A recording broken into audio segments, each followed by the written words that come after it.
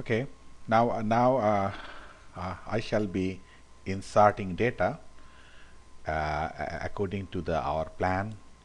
So no, sorry. Now I shall be inserting data here.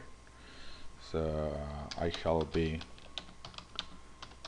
inserting data of income and debt. I shall be inserting data of income and debt that I have collected from population. Okay. Okay. So so here I'm start to here I shall be inserting data. So here is data view and variable view, right? So yeah, so here is two things are here. So first I choose the variable view, and this is the name of the data. So our first data is income. The first variable is income, and the second variable is the debt, right? We have two variable. So we have two variable. Now I shall be inserting data here. So I click on the data view and I start to insert data. 23, 21, 25, 32, 34, 20, 25. So, and then I also insert data 40, 45, 34, 55, 25, 66, 25, 45. Okay. So these are the data that I have collected from the population. Okay. Now we want to check whether there is a correlation or not. That we want to check, right? Right. We want to check whether there is correlation or not, but we do not know their relationship. So we shall use two-tailed test, right? That is the guideline. So that is the guideline. So I proceed now. I go to analyze, correlate, bivariate means between any two variable. So I choose the bivariate. Then you see how we have the two variable. So I select all and take it here. Two variable has come, and here I choose the Pearson. And there are two things: two tail, one tail, right? And what is two tail? Two tail means when the associationship is not known, or when the income and debt, what is their relationship, that is not known at all, then we use the two tail. But when the associationship is known, then we can use the one tail test. That means whether they are positive or negative associationship, that we know, only then we can use the one tail test. But what is the associationship between income and debt, we do not know. That means they have positive or negative associationship, that we do not know. In that case, we should use the one tail test, right? Okay, so here I have chosen one tail test. I click OK. So the result is coming up. You can see the outcomes are here. That is coming up gradually, the outcomes. So this is the correlation matrix.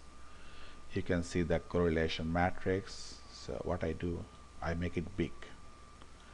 I make it slightly big so that yes, I make it 14. No, sorry, I make it block so that I can make it big slightly.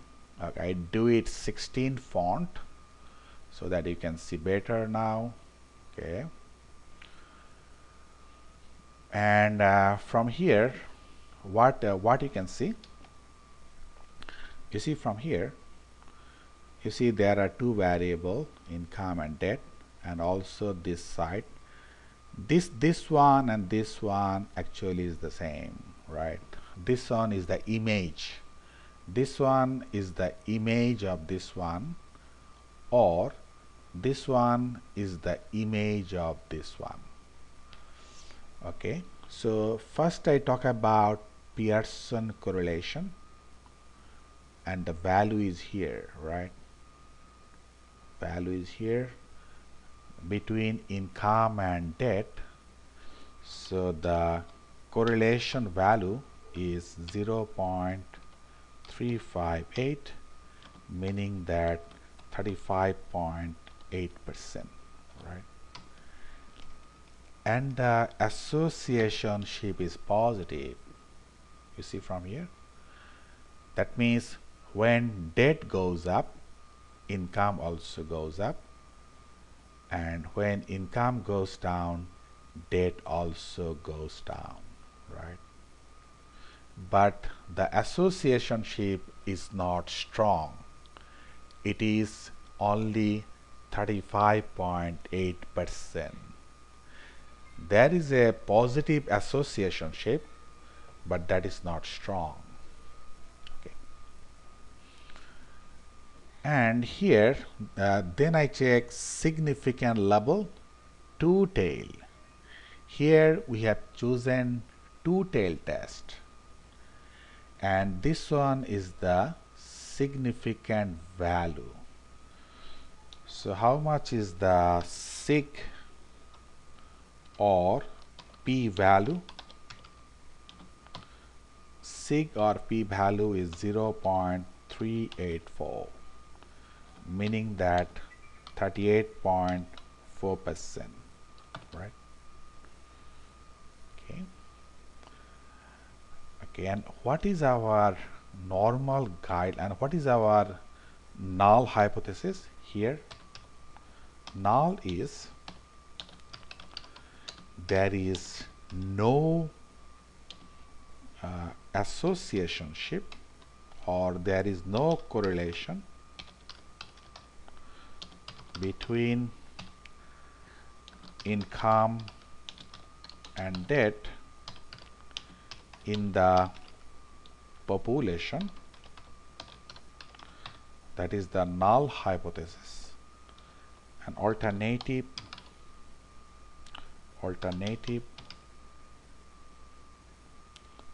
that is there is associationship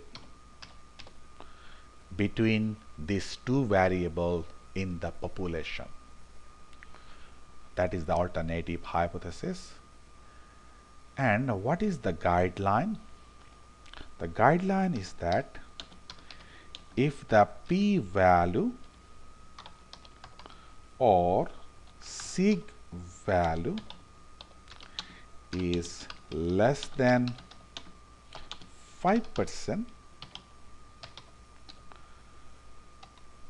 we shall reject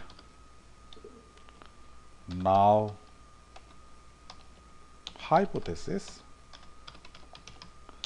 and accept alternative hypothesis. that is the guideline, right? But if the sig value is more than 5%,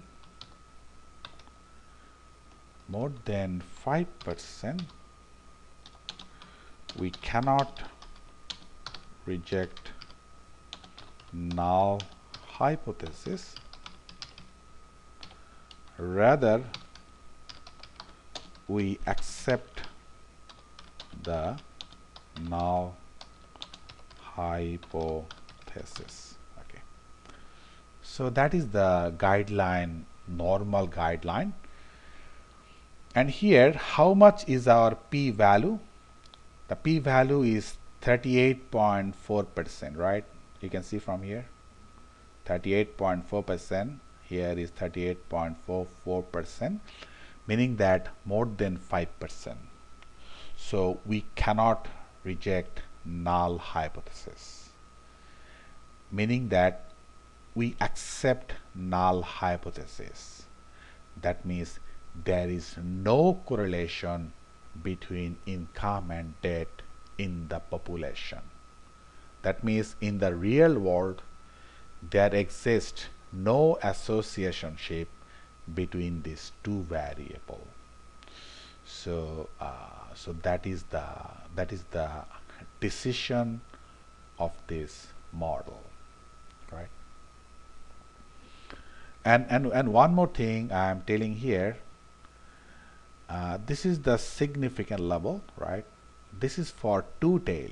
Make sure this is for two-tail, not for one-tail test. This is for two-tail significant level, not for one-tail. However, in this model, income and debt has no associationship in the population.